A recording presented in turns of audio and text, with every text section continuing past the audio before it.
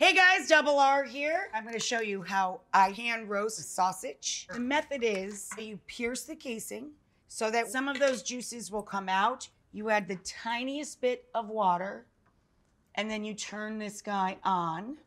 The water comes up to a boil, of course, and then evaporates. The juices are coming out. The juices and the fat from what's inside the casing will then brown the sausage. I'm gonna put one more splash of water in. I'm gonna make it audible on the field. I want both sides to cook through gently before it finishes browning. Look at that. Come on.